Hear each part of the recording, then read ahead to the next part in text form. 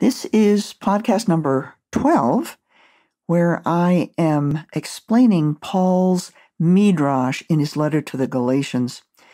In the last podcast, we worked on Galatians 3, 6-9, and we found two verses from the Hebrew Scriptures that Paul cites using a method of halachic Midrash. I would rather call it legal Midrash. It's easier to understand, but it's halacha or halachic Midrash. Paul takes two verses that are legally and conceptually similar, and then he conducts an analogy to see the relationship between these two legally and conceptually similar verses to draw out new meaning. Now, Paul is going to continue using methods of Midrash. He is going to first come up with a different method of Midrash that I'll have to explain to you, and then he'll use the same method of Midrash that he did in verses 6-9. In Galatians chapter 3, verses 10-14, we find 4 quotations from the Hebrew Scriptures, not 2, but 4. The interpretation of this passage of 4 verses continues to bewilder theologians whose thoughts echo in an ongoing debate. These verses are notoriously enigmatic, observes one scholar, Hansen. Why, we ask? Because Paul expresses his thoughts in a highly condensed and cryptic way, explains Bonneau. This passage is anything but clear, adds Donaldson. So how do we make sense of these notoriously enigmatic verses when others are so puzzled? We will start by considering the traditional understanding of Galatians 3, 10-14 that stems from the plain meaning of the words. But we certainly are not going to stop there because those interpretations I do not think are accurate. So then we will approach this passage from the perspective of Paul's continuing use of legal Midrash. Finally, we will compare the two resulting types of interpretation, one from the plain sense of the meaning and the other from Paul's Midrash, which will undoubtedly lead to lively discussion. We will begin by reading these verses from the beginning to the end without stopping, and we ask, how is Paul using the 4 citations from the Hebrew Scriptures? Then, I want you to consider your traditional understanding of Paul's argument in this passage. Verse 10, "For how great a number are those out from works of the law? They are under a curse, for it is written." Now here comes Deuteronomy 27:26. "All are thoroughly cursed who do not live by all that is written in the book of the law to do them." And then in verse 11, Paul continues, "Now, since no one is made righteous in the sight of God by the law, now he cites from Habakkuk 2:4, the one who is righteous will live by faith." Then we go on to verse 12. "Now the law is not out from faith, but," citing from Leviticus 18:5, "the one doing them," meaning the commandments of the law, "will live by them." And last, in verse 13, we read, "Christ redeemed us from the curse of the law, becoming a curse for us, for it is written." And now we hear from Deuteronomy 21:22, "Thoroughly cursed is everyone who hangs on a wooden stake." Now, your understanding of these verses likely stems from the plain sense of the words. For example, does the curse of the law mean the law is a curse? If so, how is it a curse? Now, I'm just asking these questions. We're going to answer these questions in a minute, but I want you to be curious here and asking questions relative to your own interpretation that you've been taught. And then we ask, does Paul mean that Jews whose religious experience includes study of the law are under this curse? If so, why? If not, why not? However, if Paul is using ancient methods of legal Midrash, then the plain meaning of the words is not what Paul intends to convey. How do we make sense of these notoriously enigmatic verses? We will begin with a clue. The plain sense is startling. We have learned that something strange or unusual may signify the presence of deeper meaning. Therefore, rather than trying to understand the literal meaning from the plain sense of the words, we will proceed with the assumption that Paul is continuing to use methods of legal Midrash. Let us turn first to what is so startling. There seems to be a contradiction in Paul's argument. Paul accuses those who are associated with works of the law as being under a curse. On the other hand, if they don't do works of the law, if they fail to obey all the laws, they are also under a curse. It seems they are cursed for doing the works of the law, and they are cursed for not doing them. Christopher Stanley has examined the literature on this challenge of interpretation and finds at least 4 possible explanations. This really draws me in when I find that there's confusion, that theologians are not in agreement on what something means. That is a place where I like to enter and try to work in the scriptures. So, continuing to look at common interpretations based on a literal understanding, we note that a common approach to this passage depends on an assumption that it is impossible to obey all the laws. This is a supposition because Paul does not explicitly state it, but is this assumption correct?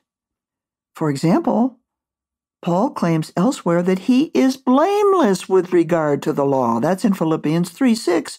So it appears it is possible to obey all the laws. Then we observe in the context of Deuteronomy 27:26, which Paul cites in verse 10, that Scripture seems to expect obedience to the law and anticipates its attendant blessings. We're supposed to obey the law, and if we do, we get blessed. So, we're now thoroughly puzzled. Is it possible or impossible to completely obey the law? If it is impossible, wouldn't the result be lawlessness among God's people? Certainly this lawlessness is not what God desires. James Scott has reviewed the resulting scholarly debate on this problem of interpretation, finding no less than 8 possible explanations. At this point, we must admit that the passage is anything but clear.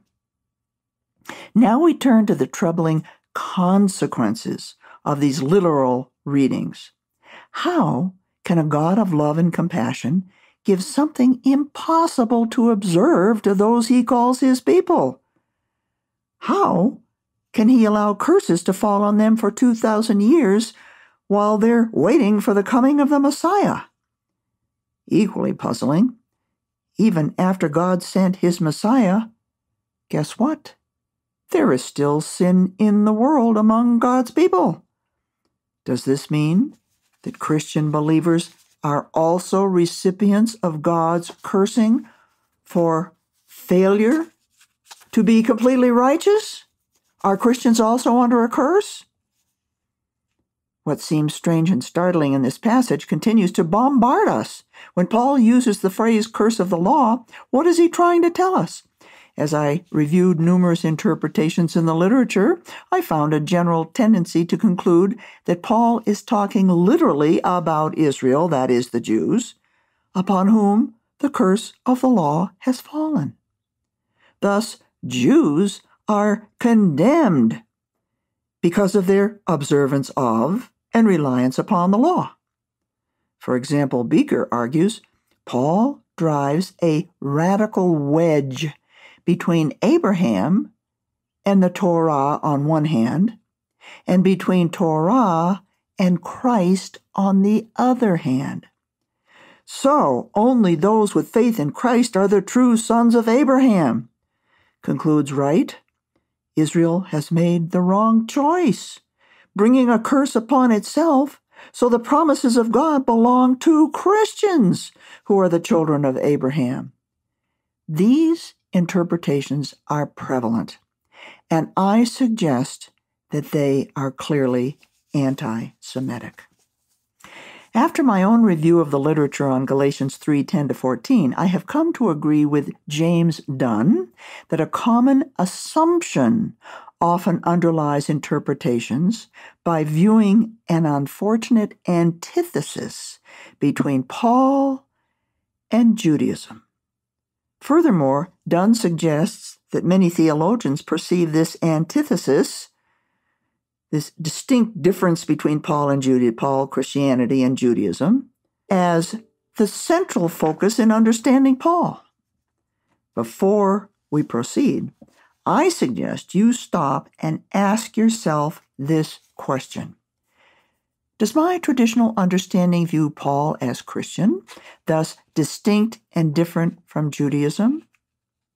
In contrast to this common understanding of an antithesis between Paul, Christianity, and Judaism, we will search for the meaning that Paul intended by viewing his argument as a method of Hebraic legal reasoning that employs methods of legal Midrash to explain a specific situation in Galatia. I like Galatia rather than Galatia.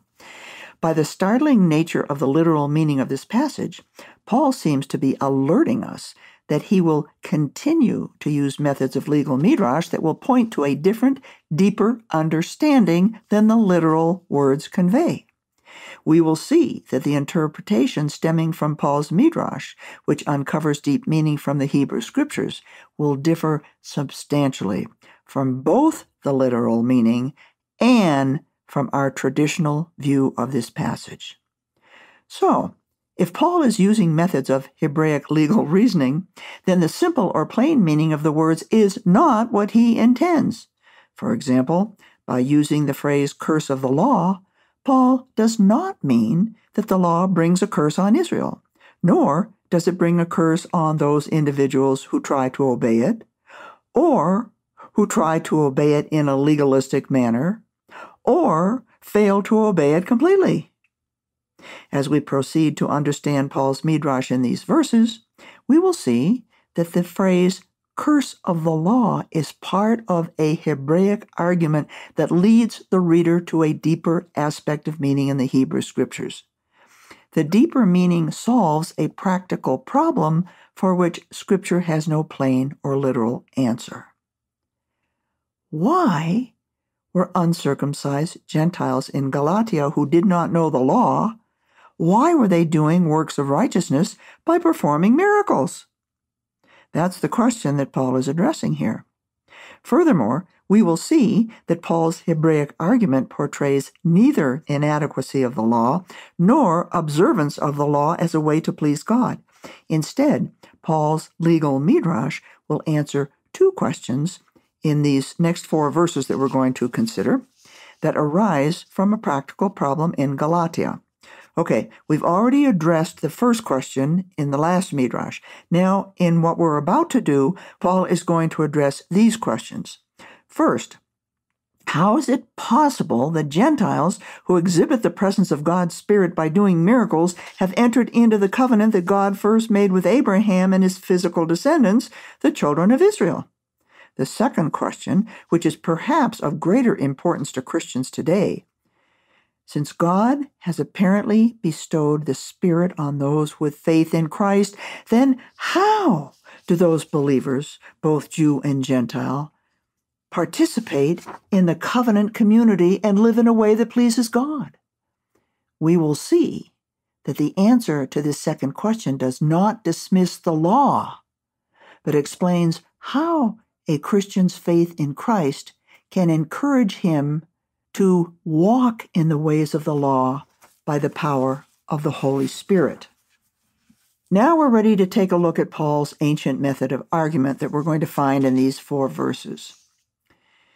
The structure of Paul's argument in Galatians chapter 3, verses 10-14, is a continuation of the preceding verses 6-9. In the earlier verses, Paul uses 2 words to convey a conclusion, so and therefore.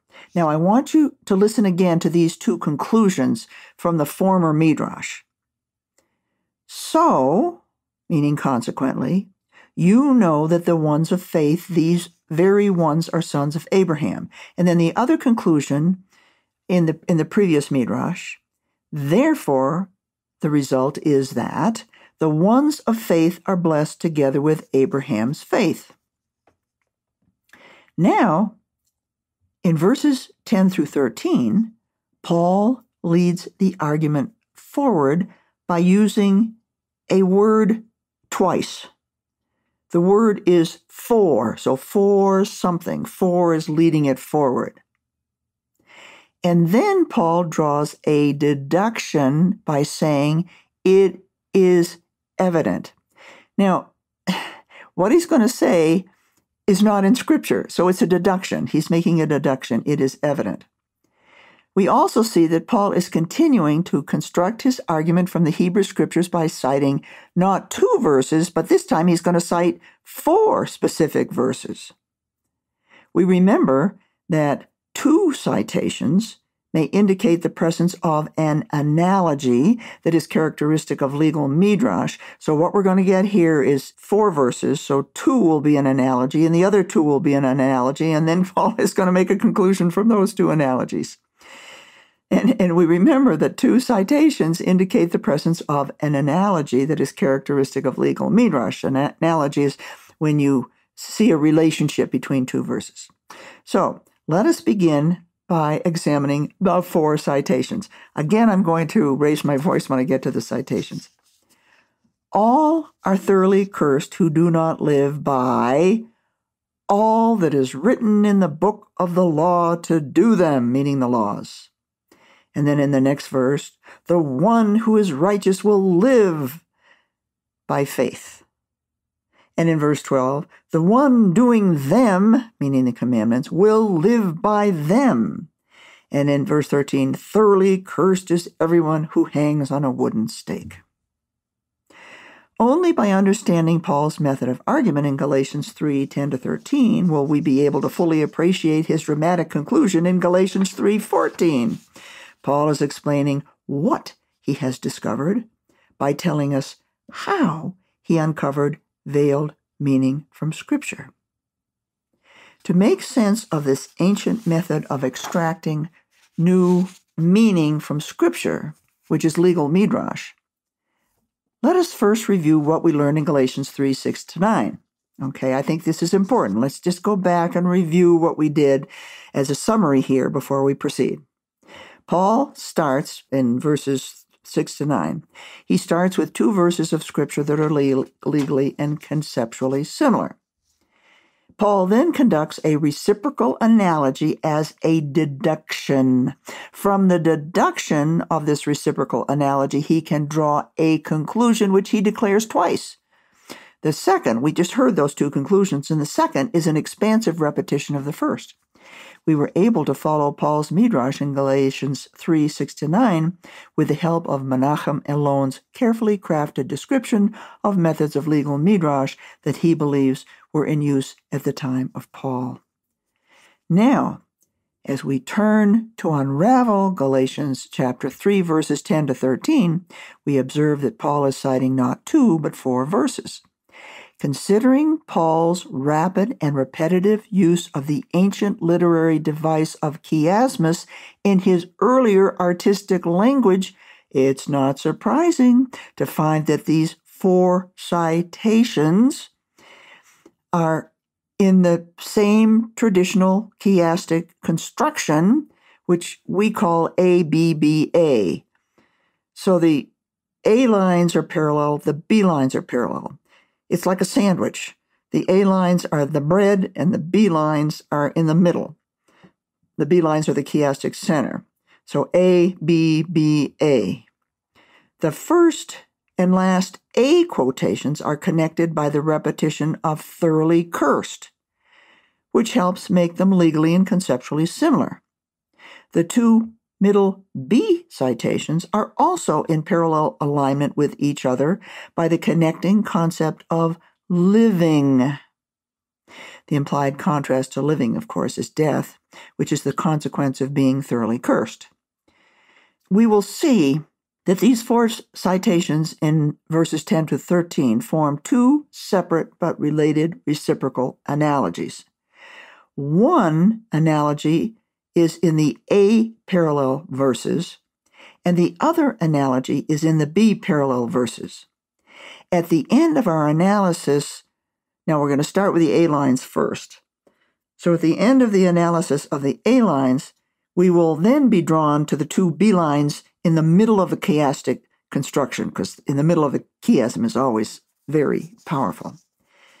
I am going to leave you now because there's a lot for you to ponder on what I've done before the next podcast when we're going to penetrate Paul's legal Midrash. So take some time to just go through this and thoroughly understand it. And then when you're ready for the next podcast, we will really roll up our sleeves and get into Paul's Midrash in Galatians verses 10 to 13.